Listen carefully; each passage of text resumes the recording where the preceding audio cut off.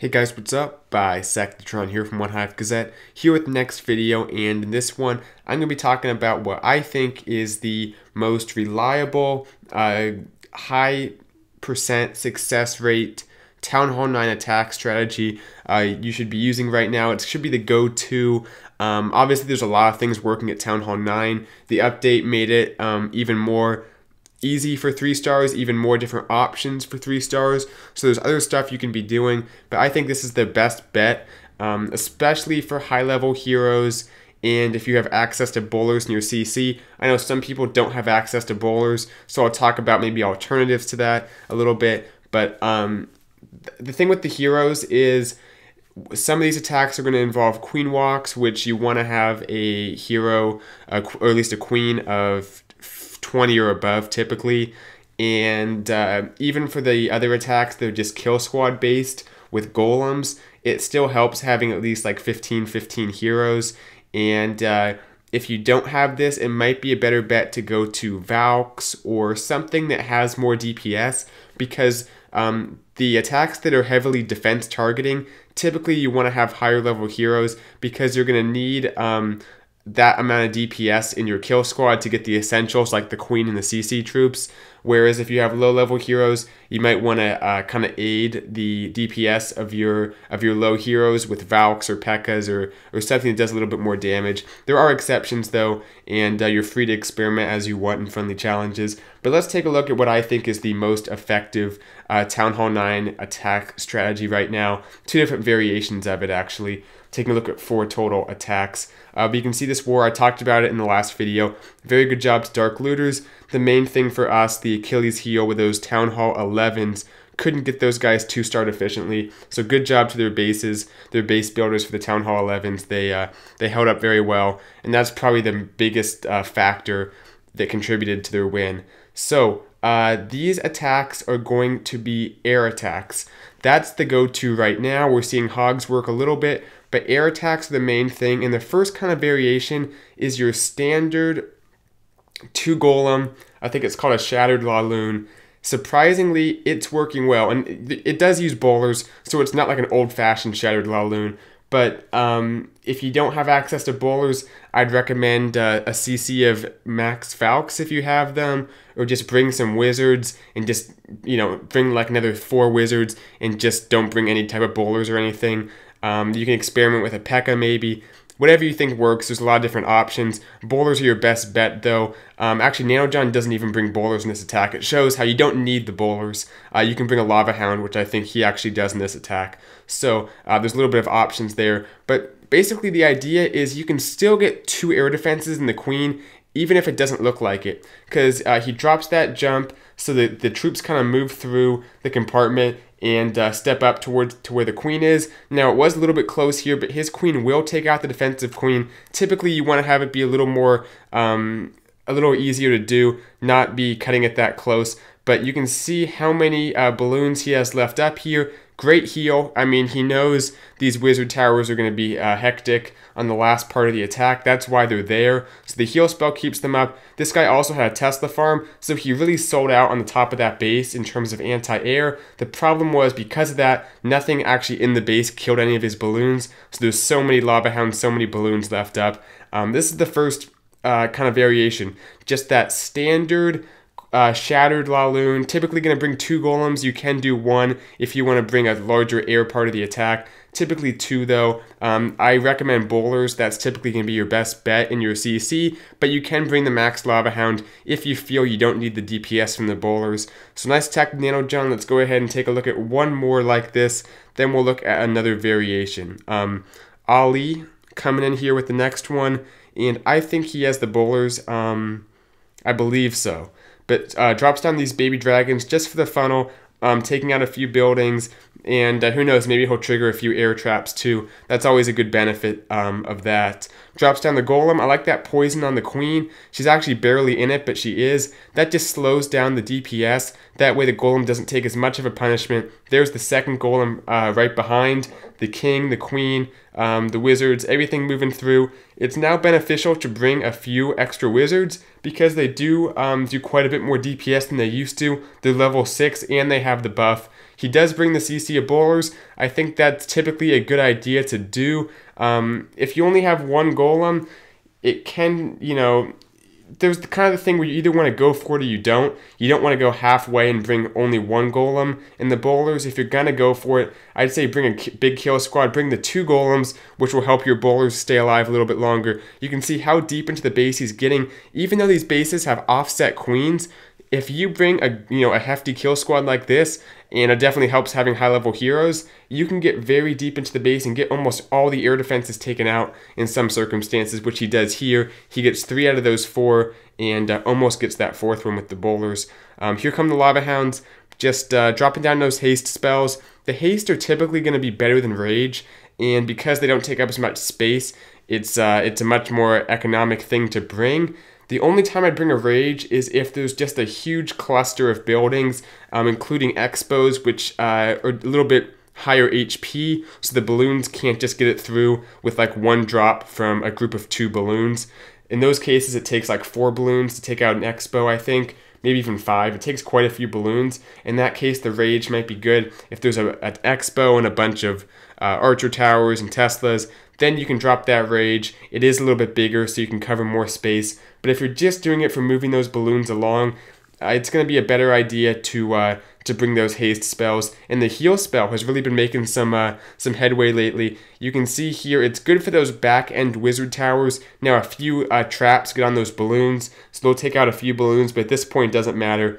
The heal spell really is just to keep those balloons up towards the end. People sometimes just drop a few balloons on those back-end wizard towers, but that's a little less reliable. Having that heal spell ensures those balloons will be well taken care of at the end of the attack, so it's just kind of a good insurance to bring if you have the spell space.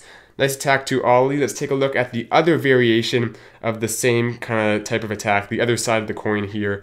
Going back to 17, we have Nico, I'll just say Nico, I guess, and this is a queen walk, and I think this is another very reliable attack. These attacks you're seeing, I think most of them are fresh hit 3 stars. One of these, possibly 2, might be cleanup, but for the most part, I think these were very successful. The ground attacks were slightly less successful, if I have that right. I don't have statistics, I'm just kind of from what I've seen in this war and some other wars. The air attacks tend to be higher percentage in terms of the chances of getting a 3-star. So this is kind of the other type of attack that I've been seeing a lot more, and I think that it's effective. I mean, Nico only has a level 22 queen, so it just kind of goes to show you don't necessarily need that max queen. I'd say as long as she's above 20, you're in pretty good shape for doing one of these queen walks. Has to use the ability for that P.E.K.K.A. just because it was getting ready for a second swing. I think the CC P.E.K.K.A. might actually come back a little bit because it swings faster. Let's remember that buff it got wasn't just offensively. Now it has the defensive attribute of swinging a little bit faster, taking that queen out a little bit faster too. So something to keep in mind there if you're hung up on what CC to bring. But Nico loses a few healers to that air defense, and he'll lose a few more to Seeking Air Mines, I believe. But remember, every Seeking Air Mine that your healers hit is a Seeking Air Mine that won't hit your Lava Hounds. And maybe that doesn't apply if it's a part of the base that's already been taken out, I guess. The Lava Hounds won't be going there. But if in case something does go there, the Seeking Air Mine's no longer there to take out your balloons or your Lava Hounds. So it depends, I guess, where your queen walk is going. Right here, he actually has to use pretty much all his rages on the queen. I like how there's one healer on her right there, and she's still fighting. Gets some great value before she goes down. Enough to help those balloons crush the rest of this base. He uses the haste spells on them, which I think is a great idea, especially when you have so many balloons. You don't need that extra damage. The haste is going to be just fine, and it's a lot more efficient. So yeah, that last Lava Hound going over, taking for the Archer Tower. Ton of troops left up, has his king as well. Crush this base, awesome attack to Nico. We'll go ahead and fast forward and take a look at one more. Also, one of these Queen Walk variations. I think the Queen Walk's a good idea when the kill squad's going to be a little bit awkward in terms of pathing. You don't know where your heroes or possibly where your bowlers will go. and there's just an opportunity where your queen can go in, not have to deal with a lot of damage, and get you some great value. And one of the great things about the queen walk is if you do it right, you have that queen up for the entire attack. She won't go down, and that's a very effective thing. I've said this before, late in the attack, whether it's Town Hall 9 or Town Hall 10, when you're going for those 3-star attempts, having the queen up at the end of the attack, especially with some healers on her, is the best recipe for success. So, Yo Mama, I think he's been asking to be on the channel a lot lately. Well, here he goes with his debut. There's the queen, there's the king. The king just to create the funnel off to the left there, take out a few buildings, and the queen, gonna go ahead and wall breaker her in right here. His hero's actually pretty low level relative to what we typically see, 2115, so doesn't need to be max heroes. I said you want to typically have the upper half around there, especially for a queen walk. You want to have, you know, probably 20. If you're below 15, you're definitely not going to be able to do it. 15 to 20 is a little bit iffy, but he has the 21, which is going to be sufficient. Drops down the rage on the queen, and you can see also because he has lower level heroes, he's taking on a lower level base. That's typically how it goes. Only has those level 1 expos, I believe. So gets the CC troops taken out real quick. There was the jump spell, which I thought was really nice. Drops the jump down, lets the queen get that next air defense, and basically just roam through this base. He has one more rage if he needs it, but the point defense is pretty dispersed because there's nothing in that core, so his queen's not going to have to require a whole lot of help to stay up right here. There's the Tesla farm. His balloons have to close in quick, and he has to drop that next Lava Hound quick as well because the first one pops so fast. There's that rage, and I think that's a pretty good place to use a rage because there's so many defenses. The extra damage helps them kind of do one-drop kills in those Teslas, which is important, and even get the Expo taken out, I believe, with the effect of the rage. So just moving his way through the base here. That level, what's max Lava Hound? Level 4? Yeah, I think level 4 is max. The level 4 Lava Hound really does a lot of tanking, stays up for a long period of time, so get some great value. At Town Hall 9, that's something to consider bringing in addition to those bowlers. That's a good option to have. The bowlers sometimes aren't the right play, and when you do the queen walk, one of the great things about it is you have that max Lava Hound in the CC that you can bring, and you don't have to bring all your own level 2s. So it stays up for quite a bit longer. So the queen takes out the king, and this one's pretty much over. Hope you guys liked the video. Like I said, this is what I would recommend as your go-to at Town Hall 9. Obviously, you have to take a look at the base, see what it requires, but this seems to be the most reliable attack right now.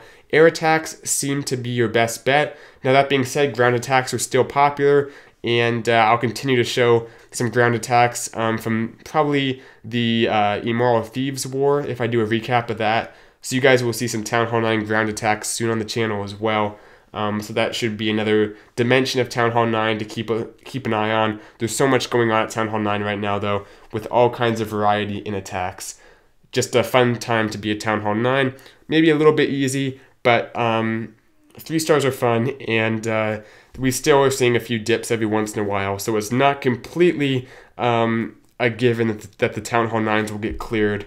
So that's at least something, and maybe we'll see some other defensive additions to Town Hall 9 from Supercell over the coming months in 2017. So thank you guys for watching. Hope you enjoyed. Try this out in FC for those of you Town Hall 9. See how it works for you. It's a good thing to have in your tool belt. But I'll see you guys in the next video. Bye, Sectatron out.